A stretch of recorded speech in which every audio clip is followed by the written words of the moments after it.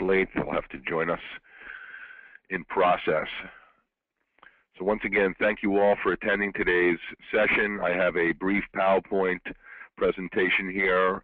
I'm going to try to get through as quick as possible and then hand over the controls. Again, my name is Andy Weinstein. I am the CEO of ISS Group. I'm joined today by my colleague, Frank Solisi. Frank will actually be handling the controls of the demonstration once we get to that point in our meeting. Today we're going to talk about our business process improvement solutions. Very specifically, we're going to focus on our iApprove and our iFramework solutions. iApprove being an electronic approval routing solution. Of course, we'll get into that in a lot more detail. We'll touch a little bit on iPurchase and iRFQ and iQuote. iPurchase being very specifically a purchase order requisition management solution that utilizes the iApprove approval routing engine, as well as iRFQ and iQuote. All of our solutions utilize our approval routing engine, which is what we call iApprove. We're also going to talk about our iFramework development environment, which is what was used to develop our business process improvement solutions. And we're probably not going to talk about iBridge today.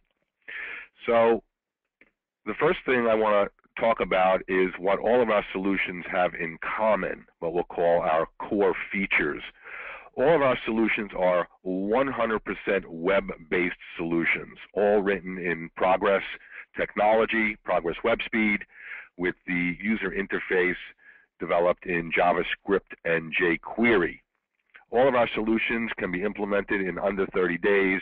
We've had clients implement our solutions in less than 2 weeks. So our solutions are very plug and play. Our solutions utilize the features of our iFramework development environment, which we're going to show you today, as well as our iApprove rules-based approval routing engine. All of our solutions are real-time integrated with QAD. So that's very, very important. There is no data replication, okay? And we'll repeat that time and time again.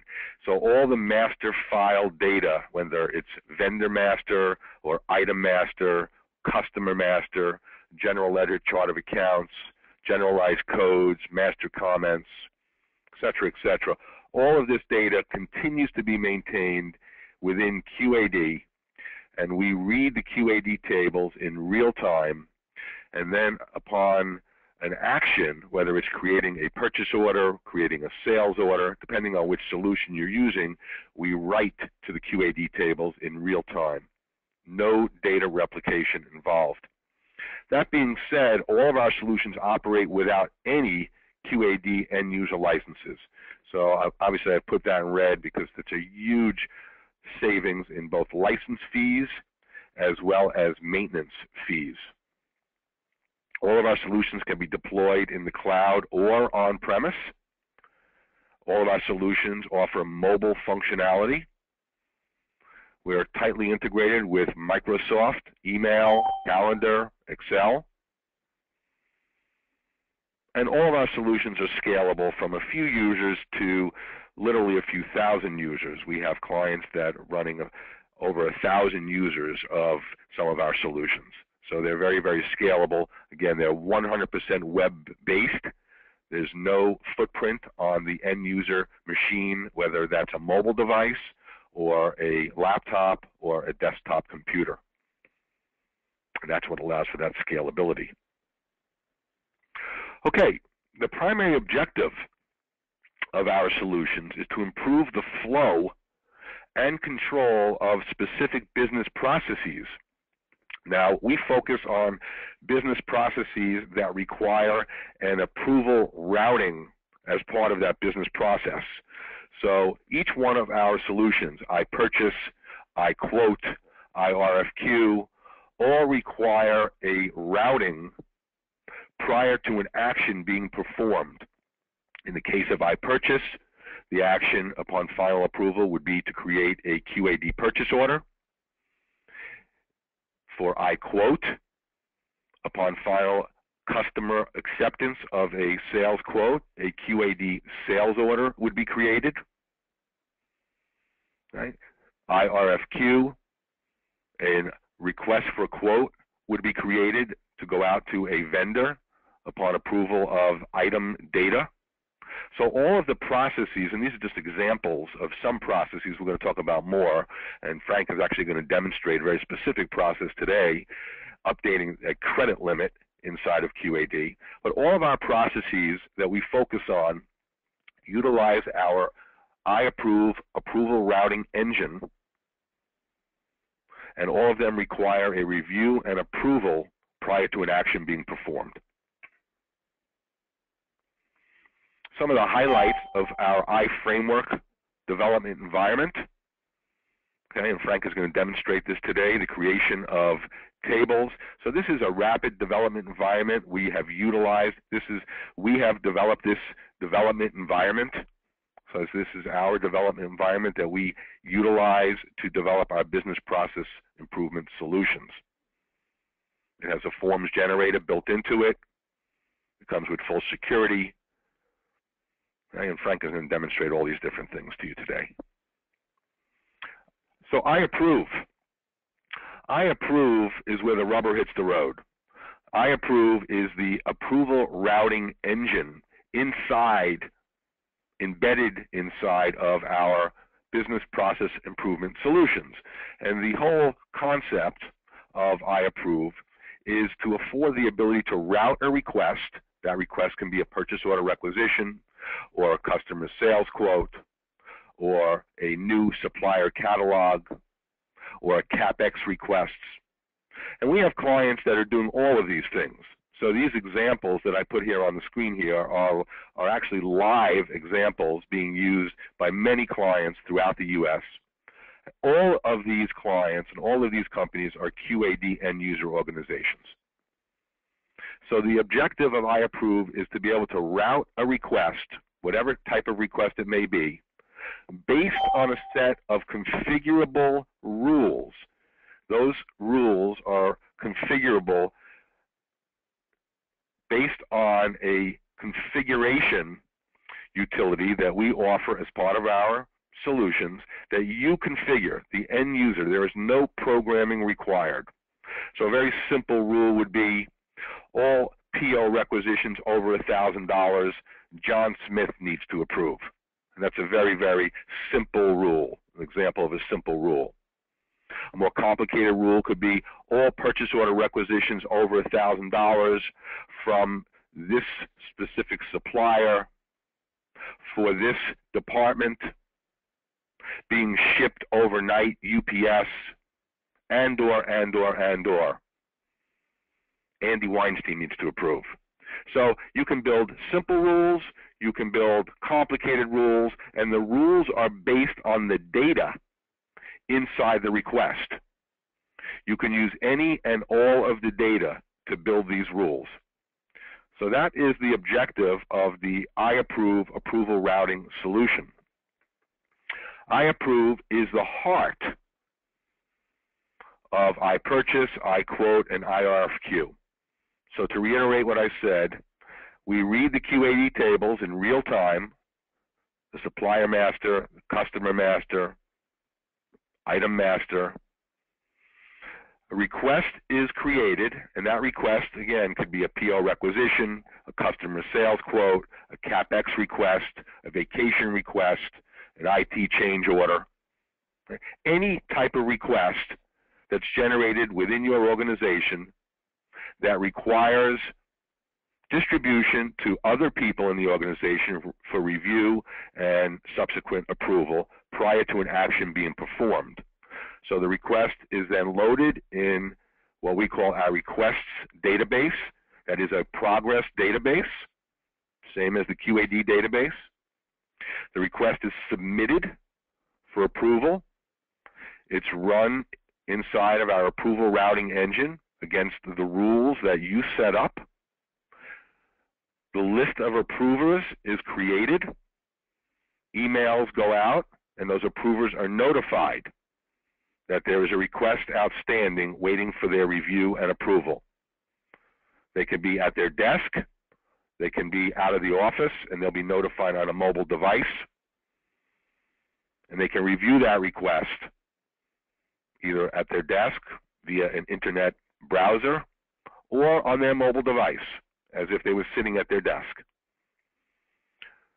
The objective is to keep the process flowing, keep that request flowing through the cycle. So in the case of a customer sales quote, we want that sales quote to get out to the customer as soon as possible so we can turn it around and create a QAD sales order. Right? We have a client, Laird Technologies, implemented our iQuote solution. It took their sales quotes from 2 weeks to less than 2 days. So it reduced their sales quote approval cycle from 2 weeks to less than 2 days. And of course, that's a huge impact on cash flow and the bottom line. Subsequent to final approval, we create purchase orders, sales orders, we update QAD master files, depending on what the request is. If it's a CapEx request and needs approval, we may create a project inside of QAD. If it's a sales quote, we'll create a sales order. Right? If we have a process to revise the QAD customer credit limit, we'll update the customer record inside the QAD customer master table upon final approval. And all of this, of course, is fully automated. It's fully audited. We keep track of all submittal attempts, all data changes that are made, all approvals, all rejections. And we also integrate with other systems. We have a client, International Automotive Components, that's using our iPurchase solution. They create purchase order requisitions inside of iPurchase, and those PO requisitions are then transferred into an AS400 for subsequent processing. Okay, so that's it. So we're going to go through iFramework and iApprove today. Okay, so I'm going to hand this over to Frank. And Frank is going to show you iFramework and iApprove. Thank you, Andy.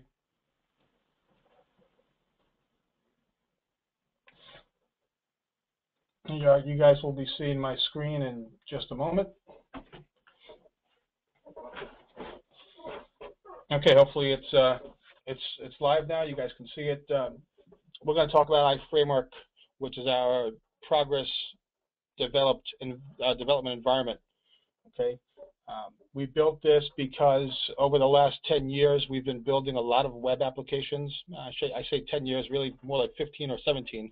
But we've been developing a lot of progress-based web applications, and we've always started from the ground up. So we decided it was time to build an environment that would make it a lot simpler for us to build these web apps. Time-wise, functionality-wise, we've added a lot of functionality to it. So we've built something now that is very reusable, and all of our stuff that we developed for the last 2 years has been using this technology. And we're very happy with it, very excited about it, and our customers are as well. What you're looking at is a sample screen that I want to walk through today to show you a little bit about what iFramework gives us as far as the development environment. All right, so this is just a sample screen that I chose arbitrarily to review. On the left-hand side is our menu. All right, this is a secure menu that the administrator can assign security privileges for all the users. So each individual user has access to only those functions that we give them access to. Okay, so we have 4 different categories here, and then we can restrict what each individual user would see. Okay, so that's our menu. It appears on every page. Every single page, by the way, is going to look identical to what we're looking at here. The data will be different. You know, the data that we're capturing is going to be different, but the pages all look the same. The menu on the left, the maintenance area or data entry area up on top, and then a browse of all the records that you can maintain on this screen down at the bottom. All right, so they all look the same. You may have some screens that have multiple tabs where we're collecting more than more data that we can fit on one screen. So we'll have multiple tabs up here, and you can flip through the tabs. And I'll probably end up showing you an example of that later on. Okay. So we have a menu on the left, data entry area on the top right. This is a section where we're going to capture data. Okay.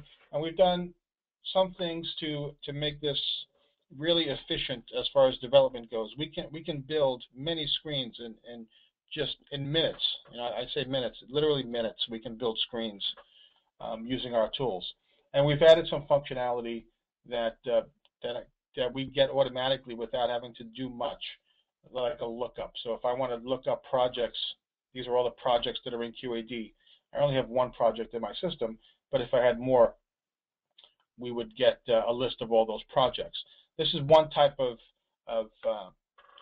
enhancement we've added to our product, is being able to easily look up data from other tables or other places and pull that data onto the record that you're modifying. Okay. All of our screens have the standard functionality, the standard buttons down here: save, new, delete. Okay. We also have a copy. That's all standard. We have notes and audit trails. Now, notes is not only notes, but it's also attachments. So we can attach unlimited notes and unlimited attachments to every piece of data in the system. So you'll notice here that I have a test note that we entered, I have a PDF file, and I have an Excel file that were all attached to this one record that I'm modifying. And if I click open, it'll open up that PDF file in your PDF viewer. Okay, so you can easily attach files by picking a file and uploading it into the system. You could attach notes and attachments to every single piece of data that's in the system. Every screen has this button. So it doesn't matter what screen you're on, you'll have the notes button to attach notes. Okay. I click on the first record here, this Silica Natural, and I want to show you the audit trail. So not only do we have notes for every single record, but we also keep an audit trail of all changes that were made to the data. So you'll see here that this record was created on May 8th, yesterday at 5:20. Okay, I don't have any changes to it. If I go ahead and change this from annual to one time, click on save, go back into the audit trail, you'll see now that a second audit record was written out that says Frank just changed it on May 9th today at 12:50. Okay, and Frank changed the recurrence from annual to one time. So we keep track of all the data changes. This is all functionality that's built that you get for free when using our development environment. There is no additional coding necessary to get any of the functionality that I've shown you so far. Okay, it just happens automatically. The next thing we have is down at the bottom, we have our browse. This is a browse of all of the records that you're capturing. So you're collecting data basically, and this is down at the bottom is all the data that you've collected so far. And you can do certain things with that data. First is you can sort. This is something that's we're really accustomed to and take for granted in a lot of our systems. But on the web, it's very difficult to do sorting, not to mention multi-column sorting. So here I'm sorting on 2 columns. I can sort an unlimited number of columns. Okay, so that's built into our product. The other thing that we have built in is the ability to choose which columns you want to look at. So every single page, there's a browse down at the bottom, and the individual user can determine which pieces of data they want to see. You know, what you want to see may not be exactly the same as what your coworker wants to see. So you can both have different views of that same data. Right? On the left-hand side, you have all the different fields that you can put on the screen.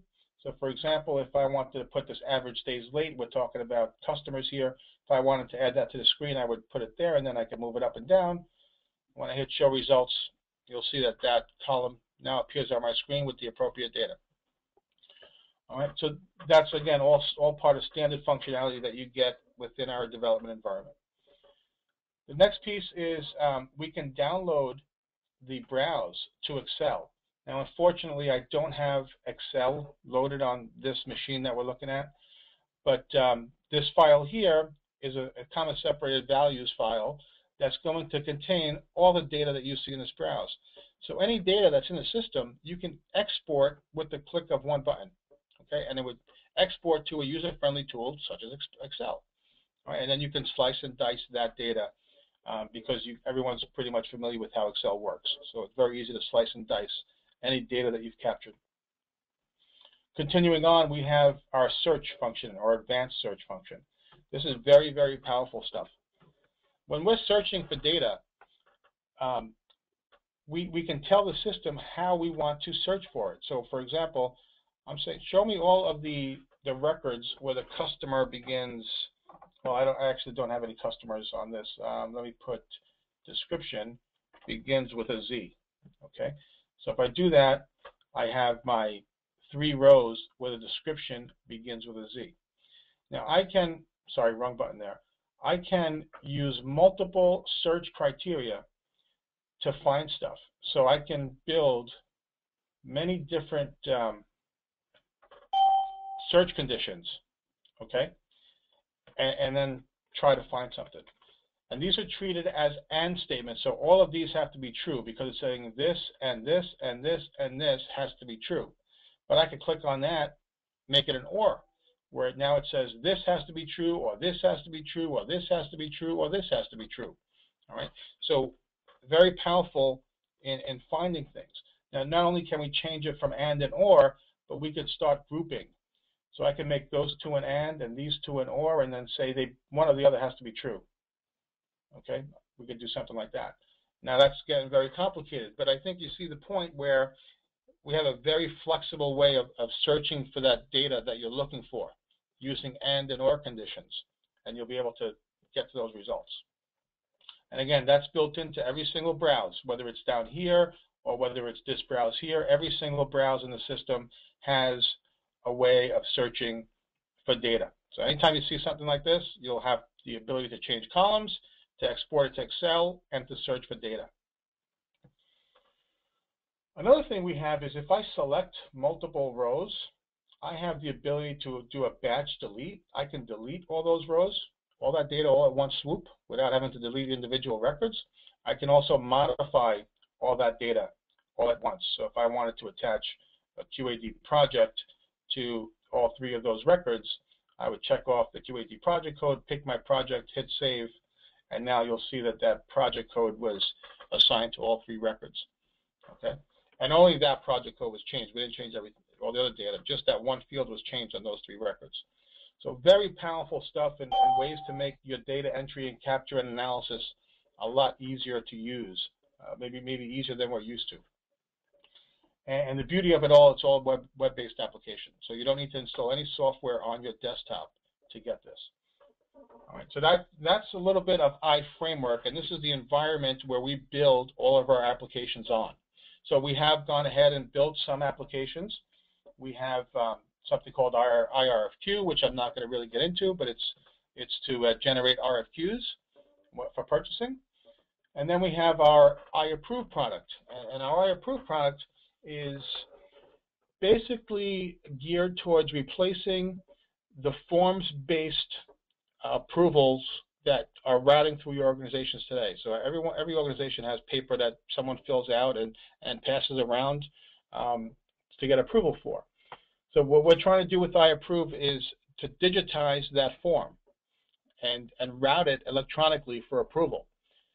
So rather than me having to walk over to 6 different people to get their signatures and 3 weeks go by, and then after I have all the signatures, I have to pass that along to someone else so that they can actually go into QAD and now, change whatever it is that we ask to be changed, whether it's to put a purchase order in, or to change a customer credit limit, or to go into my HR system to approve my vacation and put me on the schedule, or if it's a new hire, to set up that new person in Active Directory and on the network, whatever it is, we're all doing that stuff manually. So iApprove is a way where we're going to capture the data electronically, whatever that data is, because we have the development environment now where we can digitize that form quickly. So we'll capture that data, we'll route it for approval, all electronically. Everyone gets an email, and they can log in from their PC or from their mobile device and approve or reject that request. And finally, once the request is completely approved, we will go ahead and perform some type of action. And an action could be, like I said, create a purchase order, change a customer credit limit. Whatever it is, we can go ahead and perform that action automatically inside of QAD without you having to retype it in. So we're trying to automate the entire process.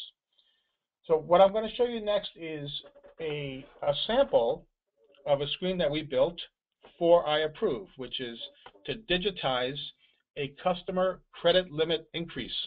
All right, so one of our clients needs to have tighter control on customer credit limits. They just don't want their users going into customer maintenance and bumping up the credit limit for the customer, and that's what's happening today because there's no controls. And they have a form which they fill out and pass around. So we've been asked to take that form and create an iApprove screen from it. All right, and that's what I'm showing you today. So again, it all looks the same as that previous screen that I showed you. The menu is here on the left, the maintenance area on the top, browse on the bottom. All that same functionality that I showed you earlier all applies to an iApprove form as well. What we add for iApprove is this section up here at the top that says approval information. This is not just a standard form where we're capturing data, but this is a form that needs to get routed for approval. So we give you a section at the top that's going to indicate the current status of that routing. All right, so you'll see this one here is pending.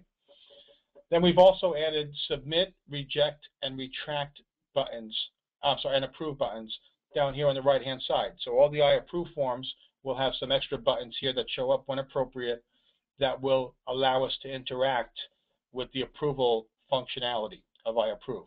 All right, so we can submit for approval, we can approve, reject, and retract.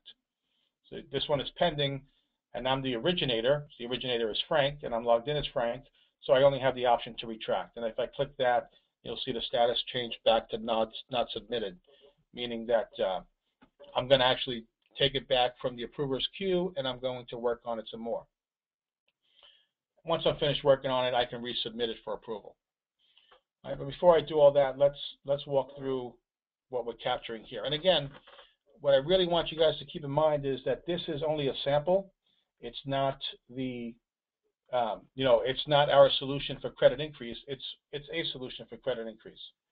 Okay, that one of our clients, John Crane, uses today. So we captured data. We have lookups for the customer number. So if I want to pick, we're changing the credit limit for a particular customer. So when we click the lookup, it'll show us all of our customers in QAD. I can search for a particular one that I'm looking for. We'll just go ahead and pick colossal conglomerates. And when I go ahead and choose that, it will default to me. Well, you know what? If we start with a brand new one, it'll be a little bit easier. So let's go ahead and pick John Crane. We'll go ahead and pick colossal conglomerates. And you'll see when I pick that, it defaults a whole bunch of information in for me that came directly out of QAD. We have our year that the customer was created. We have our standard terms that the customer and we have agreed upon. And then we have a little box out here that's telling us that this customer's terms are non-standard. Standard terms would be net 30 in our case here. That goes away, but if you pick anything else, it becomes non-standard. It shows us our current credit limit, and then it asks us for our new credit limit. What does this customer need as far as a credit limit? So we'll go ahead and put in $200,000. And we also have a collector code here, which is responsible for collections. We capture some other data here, UCC, a type, what type of customer is this? This is just extra reference fields that the approvers will require when they're approving this credit request at John Crane. Right? And we also have some sales data that we're going to capture, some D&B information, and some historical sales data for the customer. So this is what John Crane needs to capture when they are approving or denying a credit limit increase. If you had something similar, you may capture different fields. Okay. Once I have all the data entered, I can go ahead and submit this, or save that first, and you'll see I have a new record down here, and then I can submit it for approval. And at this point, the requisition becomes pending, and if I go into my approval history, you'll see that the routing has started for this particular requisition. and the first person notified was Peggy Jennings. Now I want to speak about the routing because this is sort of the heart of all of our applications. We have a rules-based configurator that determines who the people are that need to approve a requisition. So all of these folks that you see listed here were all determined to be approvers by the rules that you guys, the end customers, define for a credit increase. All right, so each form is defined separately. A credit increase approval routing is going to be different than a vacation approval routing. Okay, so different approvers, because we're talking about two completely different things. So you're able to define those rules separately and individually. And then within each rule, you can specify what the conditions are that are going to make that rule true. So for example, Peggy Jennings may be required to approve all credit increases, period. Anytime a customer wants a credit limit increase, Peggy Jennings needs to review it. Then Gloria Moran may decide that the rule for her is that anytime a credit limit is over $5,000, then Gloria needs to approve. Okay. The admin group here may need to approve anytime the credit limit is over $50,000 and the division that this customer belongs to is John Crane, as opposed to U.S. Seal. U.S. Seal may have different approvers, but when it's John Crane and it's $50,000 or more, then some member of the admin group needs to approve. Okay. You can build these conditions using and or statements very similar to the way you search for data, where you build that search box that we filled out on that search screen. The same kind so this is how you build those conditions. You say if this is true and this is true and this is true, or it's an or it's an and, then the rule is true. Okay, and if that rule is true, then we'll insert the approvers into the particular spots. So that's how these folks got on the approval routing, based on those rules that you defined. All right, so the next thing is that we have sequential and simultaneous approvals. Sequential approvals are one after the other, and right now, right here, we have a case of a sequential approval, where Gloria Moran, you notice this approval record here has not been activated yet. There's no little yellow circle that says pending, because Gloria has not been notified of this request yet. And Gloria will not be notified unless Peggy approves. So basically, Gloria is waiting on Peggy before she can approve. So that's sequential. It's one after the other. That second person can't approve until the first person approves. We also have simultaneous. You'll see here the sequence is 500 for both of these records. This sequence column determines whether it's simultaneous or sequential. Every time the number goes up, it becomes sequential. When the number is the same, it becomes simultaneous. So once Peggy approves and Gloria approves and a member of the admin group approves, then both Andy and Diane get notified at the same time, and Diane can actually come into the system before Andy and approve the requisition. All right, so then the order at this point doesn't matter between these last two. It matters all the way up to here, but once it gets here, the order does not matter. So that's our simultaneous approvals. I spoke a little bit about groups. You'll see I have an admin group here. And a group is nothing more than two or more people, of which one needs to approve. So here I have three different people, Chang, Frank, and Ben Whalen, that need to approve this rec. We only need one of those members to approve. It can be any one of them. All right, so that's what a group is. You'll also see next to Chang that the out of office tag there. So Chang is out of office, and the system is telling us that Scott Carpence is Chang's delegate while Chang is on vacation. So when you're an approver, we have an out of office menu option here that we can pick a delegate. So if I'm going on vacation, I can say, well, Bill is going to handle all my work between now and when I get back next Friday. Okay, and I could save that off. And now the system, I could pick a start date and end date. Let's say I pick from Monday to Friday of next week. Next Monday, when that time passes, the system will send Bill an email saying, hey, Bill, Frank's on vacation. You're going to handle all his work. And every time Frank gets an email from I approve, Bill will get copied on that email. so that Bill can go into the system and approve on Frank's behalf. All right, so we have complete out-of-office functionality for the approvers. All right, so that's a little bit of an explanation on how these people got here and what all this means. What we also have is this retract button. I'm going to hit it one more time. You'll notice up here it says show approval attempt number 1, and there's nothing else in this box. I've only tried to get this rec approved one time so far. I just created the record with you guys on the phone. I routed it for approval, and this is what I've seen. If I retract, I can retract it. And let's say I said, oh, you know what? I didn't want to choose non-standard terms. I only wanted the net 30. My bad. Let me fix that real quick, and let me save that again. And then let me submit it. So when I do that, you'll notice that the rules changed a little bit. If you recall, I had 2 people at level 500 before. And this is just an example how one of the rules in the system is based, or 2 rules in the system are based on this credit terms. If someone picks non-standard, then we need additional approvals. But now because we chose standard terms, we don't need those additional approvals. And things changed around a little bit. Diane went from being level 500 to being level 300 now. So that's an example of how things change. But you'll also notice up here, it's now saying show approval attempt number 2. So we're looking at the second attempt to get this approved. If I go ahead and click on the first, it'll show me what it was originally. And I now have a blue icon here, and it tells me that Frank has retracted this requisition. And this same type of functionality is going to be shown if an approver was to approve or reject a requisition.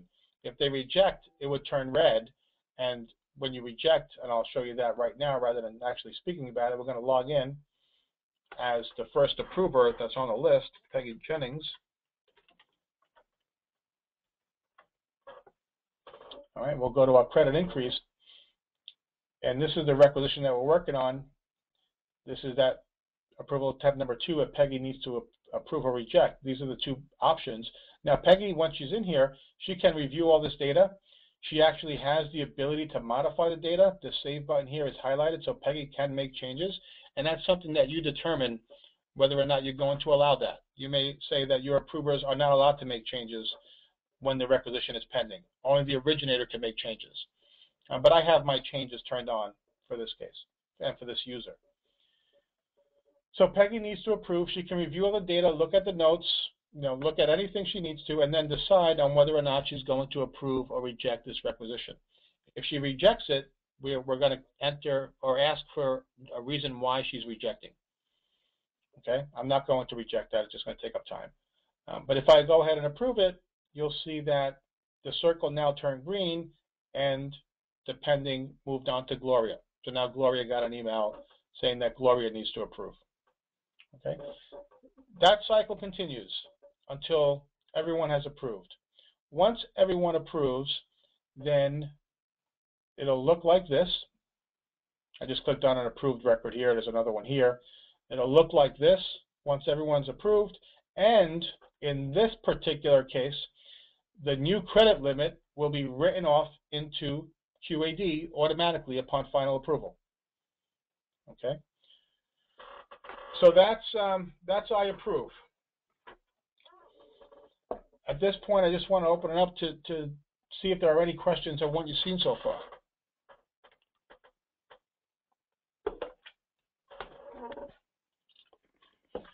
Andy, do you have anything else that you'd like for me to show that I may have left out? No, I think that's it, Frank. Terrific. Okay. So let me just take it back. Let me take the control back from you.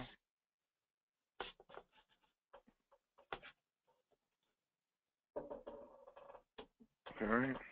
And so this was the PowerPoint that I was going through. There are a bunch more slides here. I'm not going to go through them now. Everybody that attended today's session will get a copy of this.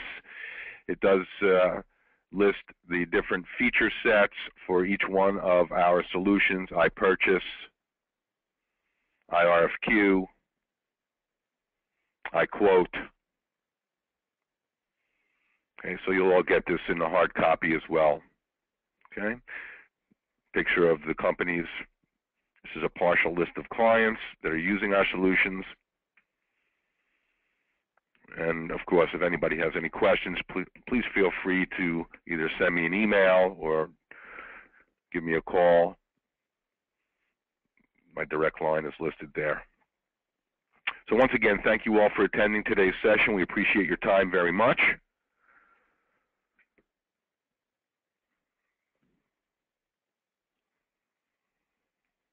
And that concludes today's session.